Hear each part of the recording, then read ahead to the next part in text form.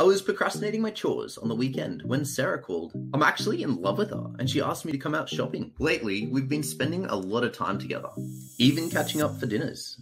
We then went back to her place to watch a movie, and that's when it happened. A massive spider jumped out, and I ran to her kitchen and screamed, "Ah!" "What are you gonna do about it?" demanded Sarah. I am in love with her, but we're stuck as friends, and I'm terrified of spiders. I grabbed a broom, but trembled, and the arachnid charged. I screamed, "Ah!" The dog barked, and Cat crashed into the blinds. I grabbed the broom and beat the spider into the floor. I've done it. I slayed the dragon to win the princess. Oh wow, I've never seen a guy that scared of a spider.